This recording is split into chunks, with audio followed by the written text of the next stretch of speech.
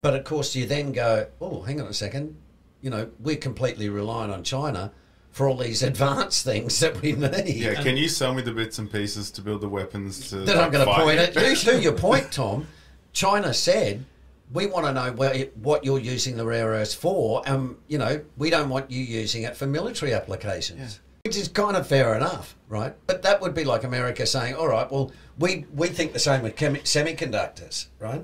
They call it dual use, right? In the domestic, in the commercial economy, consumer economy, and in military, right? So China can send stuff to Russia for the military, but they can say, well, no, we're sending it to Russia because they want to build, drones to deliver pizzas. And it's like, yeah, but they could deliver bombs. And it's like, well, yeah, but, our intention is they're using it for pizza. It also means that they can control the supply and demand and therefore the pricing. And that's why you say, well, the Americans can't have that.